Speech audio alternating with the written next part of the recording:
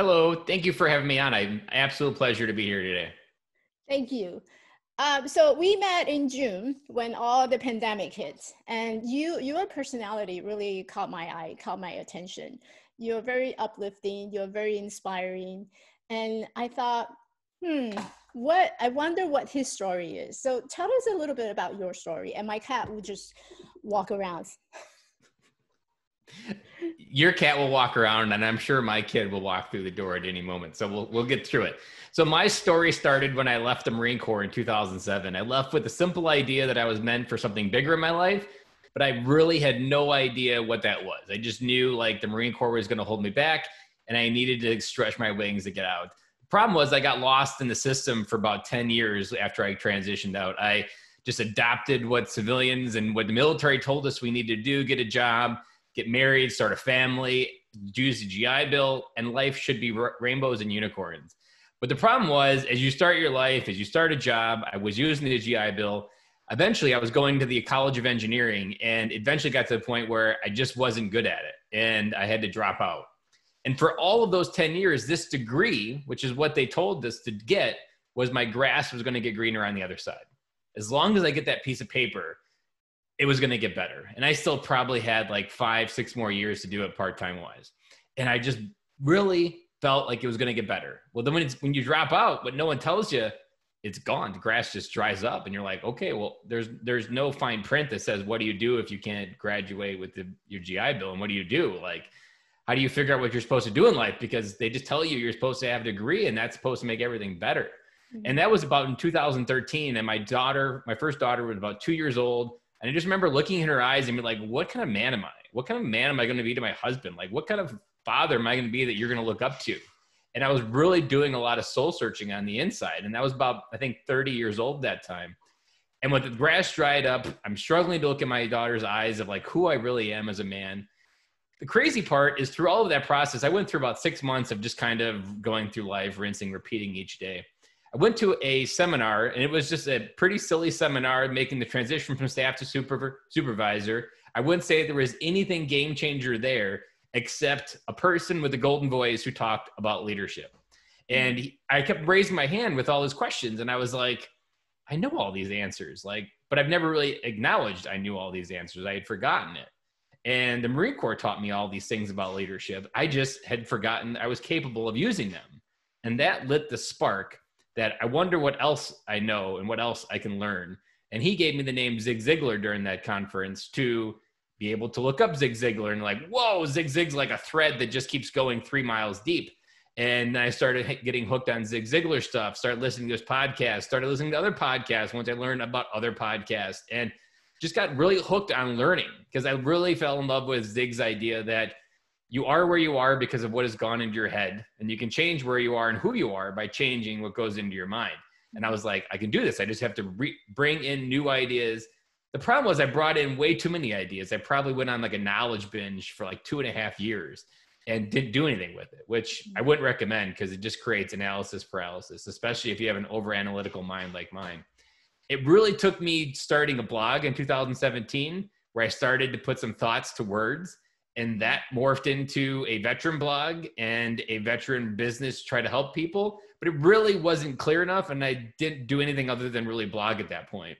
But then 2018, I went to a conference for military influencers, and I told my story about being a father, struggling to come home to my family, and I told it to a military spouse. And she started crying. And in that moment, I was like, my story just did that. Like, I didn't do anything magical there. I just told who I was, and she felt something because her husband came home from war but didn't emotionally come home. He's on autopilot. Mm-hmm. And I realized in that moment that my voice, my story could do something. And 3 months later is when I launched my podcast, The Military Veteran Dad. I did that podcast for a year while I had a career. And then fast forward to 2020, I lost that job through a reorg, got pushed into entrepreneurship well before I was ready. Mm-hmm. Focused on trying to be a stay-at-home dad. Then COVID hit. Then stay-at-home dad meant a whole new different thing because now the kids and everybody is home. But it was at the same time, it was exactly what I wanted. So like being part of my kids' education, like it was an amazing time. And I just dug deeper and deeper this year of 2020, got to enjoy amazing memories. And now that the kids are back in school, I'm even stretching my wings further. You mentioned being getting my first speaking gig recently. Like that was amazing because professional speaking is really where my heart is. I've recognized this year more than others that one of my gifts is my ability to put words and emotions together, and gifts an emotion and a feeling that people aren't recognizing. Even I was just at a wedding recently and I gave a groomsman speech, and people came up to me and they made a comment like, you had me within the first 3 sentences. And it just kind of revalidated, like, I'm in the right spot. And that's been my life. Like my job right now is to be a dadpreneur, a stay-at-home dad. My kids are 8, 6, and 4. And there's nothing more in life that I want right now to be a dad. And my focus is try to build a dadpreneur business that can facilitate that for me. Mm-hmm. It sounds all too easy, right? And I think that's 5 years of hard work and manual labor. but here we are, we're talking about it. We just spent 7 minutes and describing our lifetime story. So I kind of wanted to go back and highlight a little bit in terms of that self-identity that you were struggling with, you know, coming off from being a military. You trained in military, and that was what you understood as what life is. That's what life is all about, being in the military, and now you're off duties. So what now? What next, right? What was going through in your mind during that period of time? I would say when I first transitioned out, nothing, because I felt like I had because they put you through a how to be a civilian again program. And they give you what I call a kind of TAPS code. It's called Transitional Assistance Program. So they give you this code, you get out, you get a suit, you get an interview, you get a job. I did that within the first 2 weeks. And so I didn't have like a hard transition, and I felt like I had kind of beat the statistics. But the problem was I just kind of ran on that autopilot and just ran on that basic idea, but didn't really do I didn't really feel like I had lost anything. I probably, if I would reflect back, there probably was something that I was still missing. I wasn't asking myself hard questions at that point, or I wasn't asking myself, what could I be doing? Or I wasn't reading at that point. I wasn't doing anything to kind of move my life forward. I was putting on weight, just kind of like life. Physically, I could look about how heavy I was as life was giving me. And it really just kind of transcended right up until that point where my daughter was born and I went to that seminar.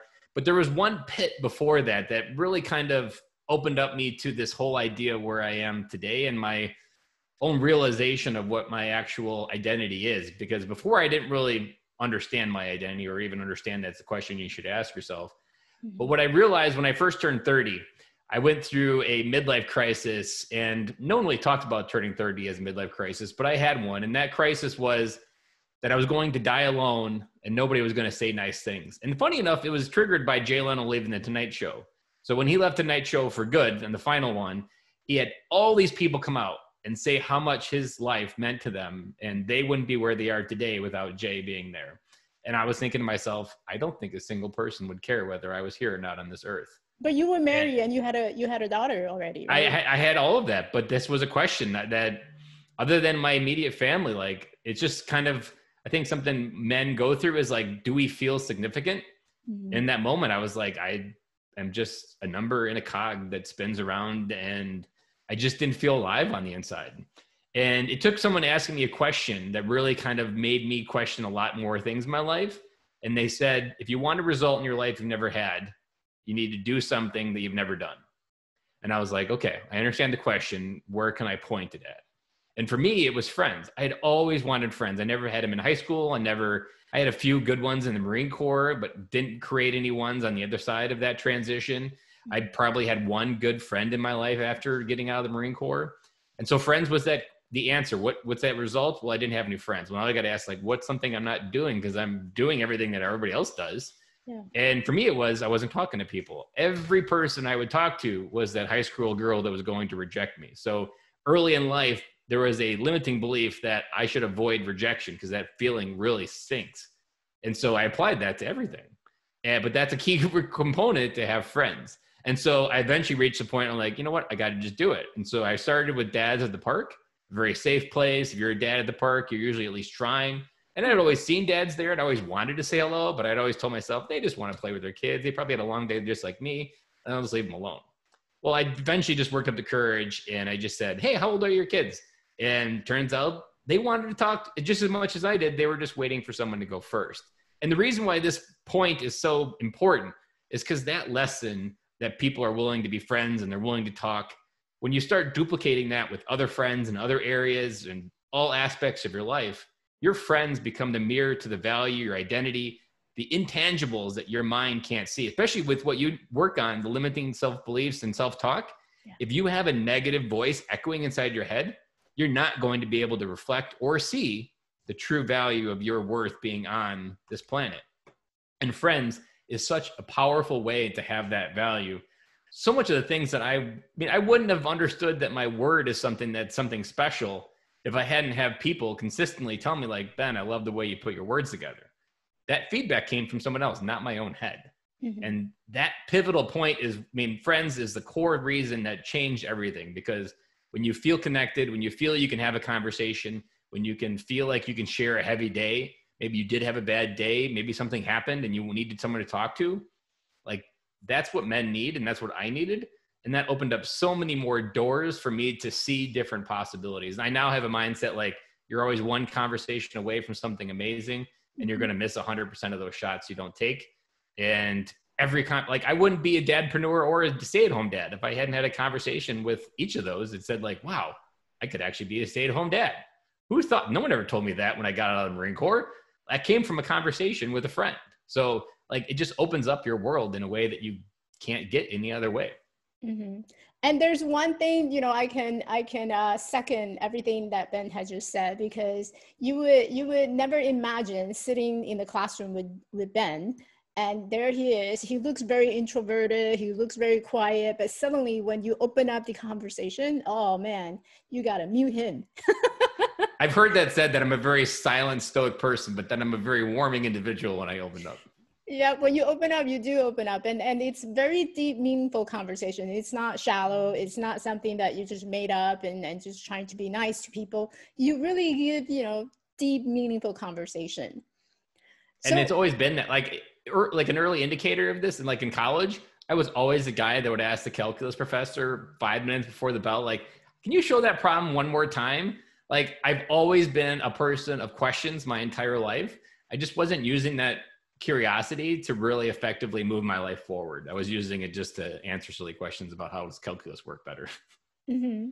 So we talked a lot about where you were before, and now here you are made that transition, and here you are, you're home. And so if you were to share and create some type of impact with your message, what would that be? What would that message be that you want to share with the world? The message that I share with the world is that the priorities you make in life matter. And the one that I realized through the podcast more than anything is the commitment to your wife or whoever you call your significant other. That commitment is the one that goes to the end of time. And our connection and our choices each day don't often reflect that as the most important priority. Like, every commitment you make will be a lesser commitment than the one you made to your wife and my wife. And I realized that, and I had to realign my priorities, because nothing is more important than that commitment that I'm still going to want to love her at 25 years and 30 years. And if I don't prioritize that now, I'm just borrowing from a credit card that's eventually going to go bankrupt. And so priorities and how you live your life is a major aspect of making sure that you live a fulfilled life. The other one is recognizing that your ego is the one thing that's going to argue why it's not possible. Really, all the things that I've done in my life, I've fought my ego tooth and nail of why I can't do it. I still struggle with it today, but you just have to learn to take that continuous action, but just understand how that ego is going to prevent you from sharing something vulnerable. But vulnerability is a magnetism that allows you to create something bigger. And it's that ego that will often just keep you mediocre. And you need to turn off that ego to really reveal and find your truth of who you are. And the third one is, we already kind of hinted on, the relationships and friendships. Just understanding that we were never meant to do life alone. For millennia, men and women survived in tribes. And it's only in the last 150 years that we really thought we could do it alone. But we were never designed and wired to do life alone. We need people ahead of us. We need people behind us. I've always liked to explain it like a barrel of monkeys. Like, you always want to have one hand up, reaching to the elders and people that are wiser than you above you, asking for help.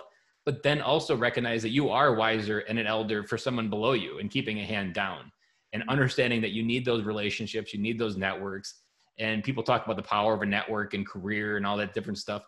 It's the real deal, because there is so much possibility on the other side of a conversation. Like I shortcut it to the power of hello is one of the sharpest, most powerful tools that we know today, because in a single hello, you can change someone's world or you can change your own.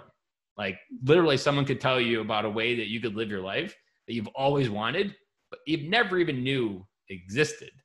But it's on the other side of a conversation and a relationship that you've got to work on building. Mm-hmm. Wow. So that's pretty powerful. So priority, right? Setting up your priority, and then also just understanding your ego, the message. Your ego is going to be the one reason why it doesn't work. And you got to recognize that and be mindful of it, and just keep hitting it down like a whack-a-mole game, because it's going to keep popping up. Yeah. And then the last one is the friendships, to building connection around you. Mm-hmm. So one of the things I wanted to go back to is because I think you brought up a good point about the ego. The ego gets in the way of doing a lot of things. So now that you're a life coach, you're a blogger, you're a podcaster, there's a lot of things that also talk about the mindset and that deals with the ego. What about the ego? What is ego? Ego is like the battle to be normal. So your ego wants to constantly keep things safe. Ego is kind of also related to your fight or flight. Like your brain's wired to keep you safe from lions and tigers and bears, but there are no lions and tigers and bears. The best explanation of ego, where I use it as kind of a teaching tool within coaching, is wherever you feel your ego the strongest is, most likely there's something in the darkness that you're trying to keep out of the light. And so your ego is almost like a defense mechanism of your brain protecting whatever you have in the shadows. And you'll actually, when you feel like someone that has a really strong ego, I almost imagine it as they're rotating a light inside their head as they're talking to make sure that the light of whatever you actually are talking about never truly hits the shadow, that they're going to hide truly what they're feeling or some really insecure emotion, and that's in that shadow. But the crazy part that you don't realize is just by bringing it into the light, it loses its power, but then also it becomes something to be inspired by. That what you're scared of the most is actually something that will inspire someone to do amazing things. Like people who have some of the hardest struggles in life, even Oprah, if you've ever heard Oprah's backstory, she came from nothing in Mississippi, and she's taken her story and moved mountains. Like you understand that what's in the shadows is actually what's meant to be brought in the light, but your ego is going to keep you from doing it. And even for me, the battle that I still face, even today, it still is a morning issue. For almost 15 years, I had somewhere to be every single morning. That there was always somewhere else, whether it be the Marine Corps, being downstairs for formation to go run, or whether it be at work, I got to be at work at AM. There was always these things that I was keeping me going. Since losing my job in January, I've really struggled to beat the ego, because my ego says a normal life is an 8 to 5. And I need to get back to that career mindset that you're safe, you have a paycheck. And I fight this daily to not go back to that I'm rewiring my conscious to understand that there is a different way to find happiness. But that's a 15-year truth that my brain understands, and it felt super safe there. You just go to work, you collect money. Like that is a very safe transaction. But for me, I felt mediocre the entire time. So I knew there was something bigger.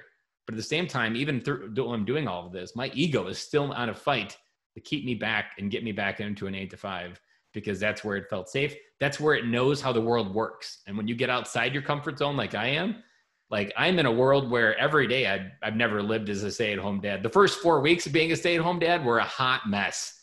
And every day I was like, yep, that didn't work. Yeah, nope, that didn't work. And just kind of reiterating every day. And the funny part is the week before everything locked down at the end of March, I finally had figured it out. I was like, this is the perfect week. I got the routine down. Kids are going where they need to go. I'm doing what I need to get done. And poof, the world explodes and everybody locks down. And then I had to reinvent everything again. But that ego is still there, even though it never really stops, because wherever you're moving to, your brain still wants you to go back to where you're moving from. And that's your egos in this basic form, is going back to where you felt safe. And it's just going to keep pulling you back, and you just got to be aware of it. And it's something that doesn't really ever go away. Becomes kind of a trustworthy friend that you're going in the right direction. Like when you feel your ego trying to pull you back, you almost know that you're going somewhere special. Another way to say it is, the more something scares you, like the idea of being a stay-at-home dad and a dadpreneur is super scary. You're on your own to make money. But the more something that scares you, the more something's amazing on the other side. But your brain won't let you see that because it wants you to go back. So I use fear as a compass. Like the more something scares me, the more I need to start running towards it, because that's me, something really cool on the other side. And I need to get there, like professional speaking, which is super scary, but it's also super amazing when you can make an impact to 100 people by just giving a 30-minute speech. Mm-hmm. Yeah, yeah, and I've seen how Ben speak, and right now he's speaking, so you know how powerful he can be when he's on the stage, and it was just very amazing, very inspiring, not to say, and very motivational for sure. I think one thing I'm really curious, and this is probably for asking for the viewer, for the listener as well, is that one thing that you touch is that this pandemic kind of threw off our routine. So maybe someone had the 9 to 5 job, and here they are, they're staying at home now with the kids around. How did you figure out that routine? Like, what's your routine like now? So my routine, it's not easy. And every day I'm kind of reinvent, especially now with school starting. Our kids are in-person school, so it kind of shifted a reinvention of it. It's kind of governed by one question. And I kind of work my way back from that question. What am I going to wish I did more of 10 years from now? 10 years when I reflect back on this quarantine and the whole COVID year, what am I going to wish more of? Am I going to wish I made more phone calls and tried to hustle more and make more money? Or I'm going to really wish I was more intentional with my kids. So kind of a golden rule that I have is when I'm overwhelmed, when I don't know what to do, or when my routine's falling to crap, I just err on dad. That's my signal that I need to go for a bike ride with the kids. That's my signal we need to go to the park. And I always just kind of erred on having more dad connection because I knew that that's what I would want 10 years from now. And the crazy part is when you err where your heart is, like for me, I love being a dad. When I'm a dad, I feel more alive than anything. I actually have more business ideas than I do when I'm just sitting at my desk. So I've just erred on being a dad more and let the rest kind of flow in and naturally happen. So like most of summer, I had enough podcast episodes recorded where I just got to focus on being dad. And I didn't do a lot of meetings. I didn't do a lot of conversations. But now that school's back on, I feel more connected. I feel like I can move forward because I was really intentional with that time throughout those years there. Mm. I love the word intentional. So, setting up that intention of what do I want to leave myself with 10 years from right now? So that legacy that we can leave behind. And even as a stay-at-home dad, I'm going to even homeschool. Like if we had to homeschool, I was looking forward to it because when are you ever going to get that opportunity again? It sucks. It's hard. There's lots of pressure. But one thing that people aren't looking through the lens on this whole COVID, pressure creates growth. And it sucks in the moment, but I'm a stronger person because of everything that I've gone through in COVID. And I've lost 20 pounds during COVID. I never had a beard before. I look and feel stronger than I ever have in my life. And I've had more connection with my kids. Like my kids will look back and be like, this was the year that dad was home the most. And no matter what happens in the future, if I have to get a job or whatever, this was the year that dad was super present. And I'm positive they'll remember it as a very positive experience looking back on it in their life. And that's what I want, because that's what matters. I have we talked about intention and legacy, like what you do on this earth matters, but what you leave behind is 10 times more important. So for me as a dad, I'm just focused on being a dad, and you can't beat yourself up too much because yesterday ended yesterday and today's a brand new day. And you just retry it again. Like my issue of trying to fight my ego, it's a daily battle that I just try different things to chip it away. Time happens to have to be a good medicine for that. But it's just one of those that you just consciously be aware, work through the emotion, and try to hopefully get through it. And it's hard every day that ends with why, but that's life. And to me, where I used to work, in a good example, like I was there for 8 years, like that pushed me to figure out more of who I am because I wasn't necessarily happy. I had to dig deeper. It's part of the reason why I have all the things I had today, because the pressure of not feeling happy in my career pushed me to find something better. So in this case, Corona is pushing people, and just making sure that you're being pushed in the right direction is the key. But just understand that like carbon is created under pressure and that turns into a diamond. So while this sucks, we're all kind of being forced into something more beautiful. We just got to understand that we're being worked right now. And hopefully as you work through what you're going through, it'll reveal something deeper. Yeah. It reminds me of a quote by Napoleon Hill. He said, every adversity, every failure, every heartache carries with its carry with it the seed of equal or greater benefit. Amen. Yeah. Like, as long as I don't die from COVID, this will be my best year of my life. Like, I can hands down say that I've never felt more alive and done more crazy things and exciting things than I have this year. So tell us about the future. We're moving forward into the future now. So the future looks for me as staying a stay-at-home dad. Don't know how long, probably till it suits me. And being a dadpreneur, I want to move more into the professional speaking, but then also into the coaching space to help dads really reconnect with their families. I'm expanding a little bit past the military dad. So I'm looking to work with more dads in general that understand that there's something deeper inside and they want to help reveal that and pull it away and excavate. Like, that's a big thing within coaching that I talk about, is you have to excavate who you are to really reveal it. And you got to dig down before you can build up. And most of us are building up and we're just building a house of cards. So I want to get into that more sustainable coaching and professional speaking, but those are my two priorities. And I'm okay doing less in these early years because, again, erring on dad, there's a golden rule that these are the years everybody wants back. 8, 6, and 4. These are the golden years of childhood where you're their hero. You're my daughter's first love. I have 2 daughters. Like, I'm going to do less, but sustain more. And I can do big things when they don't want to hang out with me, when they leave, when they're in college. Like, for me right now, it's about sustainment and it's about being dad. Yeah. And you are their superhero. I can only imagine. And Ben posted a picture that he had a couple of days ago when he was celebrating the 36 years birthday, and he had kids around surrounding him. It's just the most beautiful, heartfelt picture. It felt very heartfelt because I was on my way back from San Diego that day. I was in a wedding on Saturday. And so I was traveling all day and the kids were super excited to see me like they normally would be. They probably had 25 signs around the house in different spots with my desk, my dresser, my bed, the office, the living room, the dining room, the door, the side, the driveway, all saying happy birthday. And they were so excited to show me them all. Like, that's the hero's welcome. And that's the gift that you have from your kids. Like, whether you messed up yesterday or not, it doesn't matter. If you're kids, you're still their hero and they forgive in seconds. And we often forgive in years, but you have to recognize they forgive in seconds.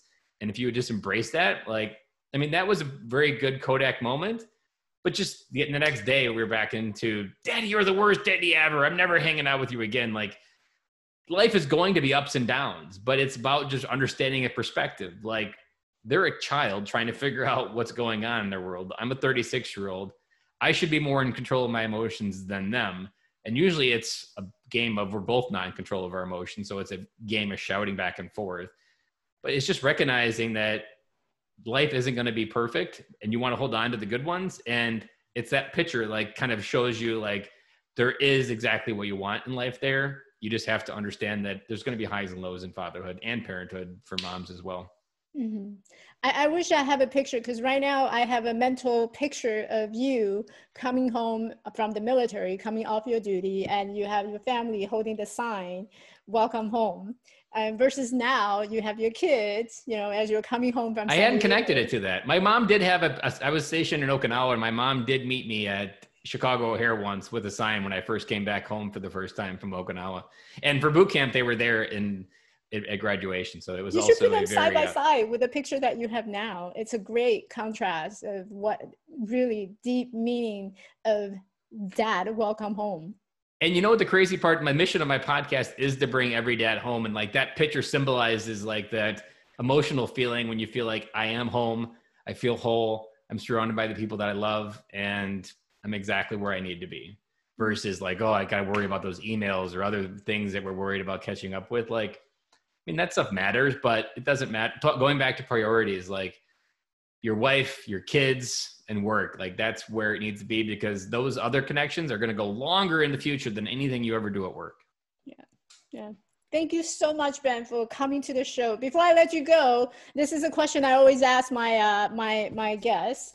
In one word, what do you believe the world needs? Friendships. Friendships. You probably saw that one coming. No. But, I just believe very strongly that a good friend is what people need. And a good rule that I live by is I always try to be the friend that I wish I had in my life when I turned 30. And as long as you have that mindset, like showing up for like being the friend that you wish you had in that moment, you'll always be the right friend. Amen to that. Thank you, Ben. Thank you very much for everyone. your time on this, and let me come on and share my story. Of course, it's a very motivational and inspiring, and it's very needed story, especially during It's the simple stuff, and we don't talk about the simple stuff. Like people aren't talking about how you need more friends in life, but that's often what we need more of. We need to feel more connected to people. And don't forget the Now power more than of ever. hello. Yes, the power of hello. Yes. Thank you, Ben. And thank you you everyone for joining us every week on Wednesday at 8 o'clock. And this is my Coffee Talk show. So I will see you all next week with another episode. Bye.